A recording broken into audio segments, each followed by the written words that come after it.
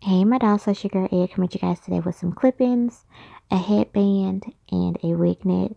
I'm going to be using some clip-ins from the company Kinky Curly Yaki. Of course, I will leave all purchase links down in the description box. I have them in a 16-inch, 160 grams, so about 75% coverage, just enough to make a half wig with the headband.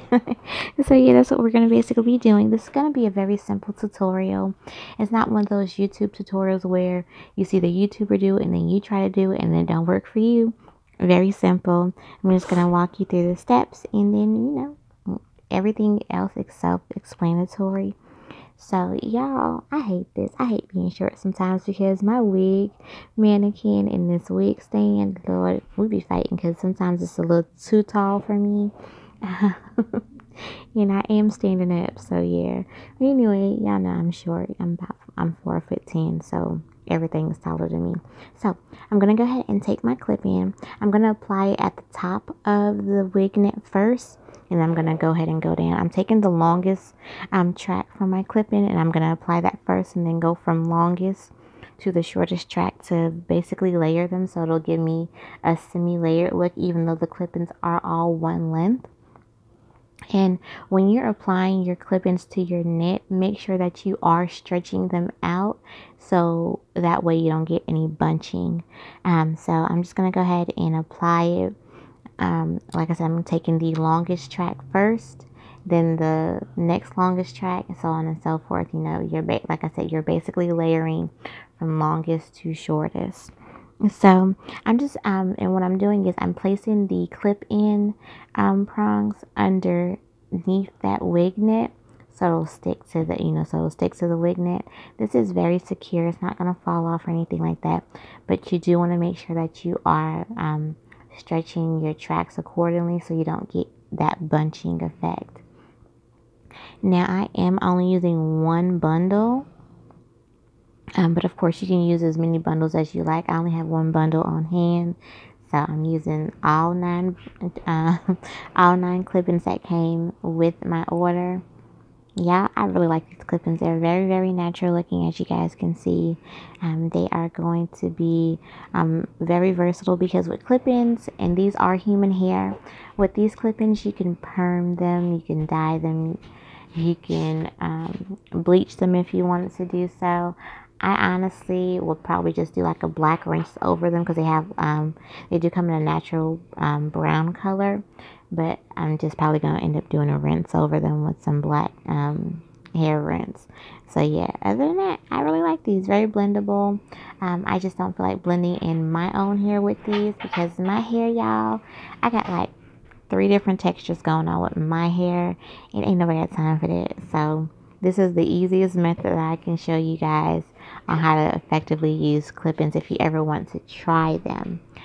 Clip-ins can range anywhere from $70 up to $200 and more sometimes. So just keep that in mind.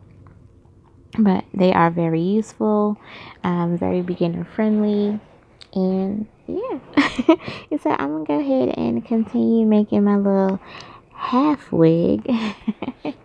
And then we're gonna go from there. What I like about the and also with this, yeah, I can take this off because it's a wig, so to speak. So I can take this off and not have to fuss with it if I don't want to.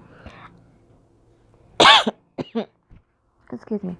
I can do a faux pineapple with this style. I have styling versatility, so don't think I'm limited to just wearing it all down. I have styling versatility still. And so I'm gonna go ahead and go. I'm gonna meet you guys in the outro. Make sure you guys definitely share this video.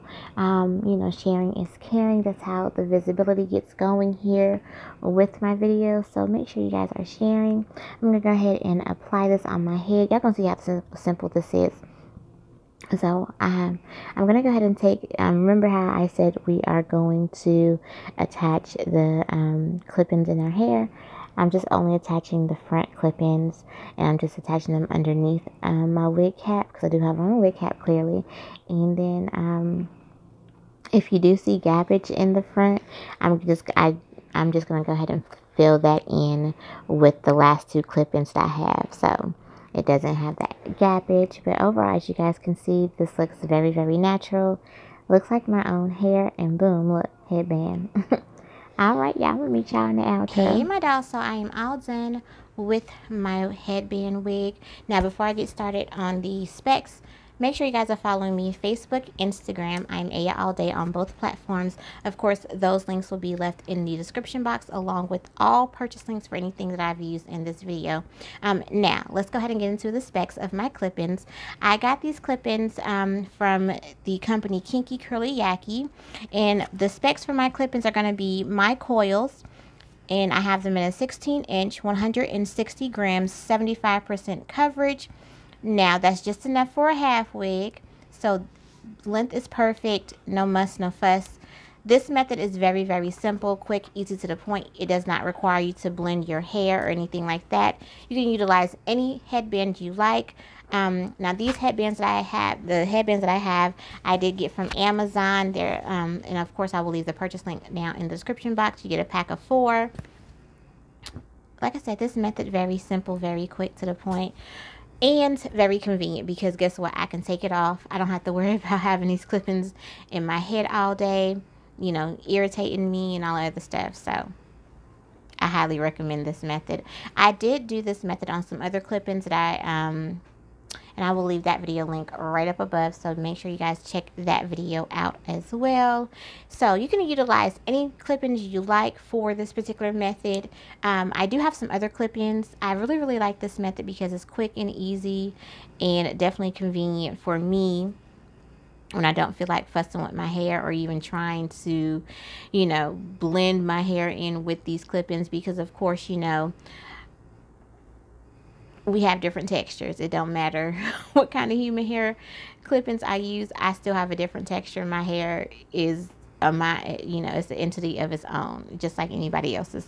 So just keep that in mind. So that's why this method does work very, very well. These are human hair clip-ins. These are not synthetic. They're human hair clip-ins. So you can wash them, you can dye them, you can perm them, you can do whatever you want with these clip-ins, and they're very, very nice. I really do like the texture of these. I did not put any product in this hair. I was going to, but I didn't want to weigh it down. I want to look very, very natural, you know, and believable, so people be like, oh, your hair is really, really nice and thick. Yes, it is. I bought it that way. But anyway, let me know how you like this method. Will you be using it on your own clip-ins? Of course, I will leave all purchase links down in the description box. Once again, follow me Facebook, Instagram, Aya all day on both platforms. I also have some other clip-in suggestions, because these particular clip-ins are going to run you some coin. These clip-ins are going to run you about $200. So I do have some other affordable clip-ins that you can purchase, like these from Zury. This is going to be the Naturally Star 3C curly clip-ins. I started to use these, but I wanted something a little bit thicker. But these clip-ins are really, really nice from Zury.